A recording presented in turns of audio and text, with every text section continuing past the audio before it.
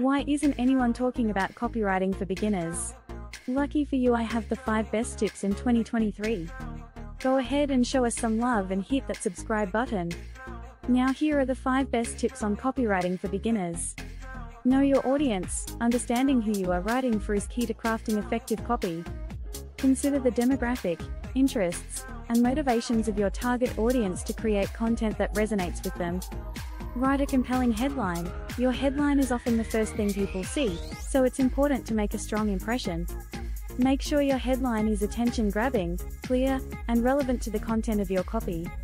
Be concise and to the point. In today's fast-paced world, people don't have a lot of time to read long-winded text. Keep your copy short, sweet, and focused on the most important information. Use active voice. Writing in the active voice makes your copy more engaging and easier to read. It also helps to keep the reader focused on the action, rather than the passive subject.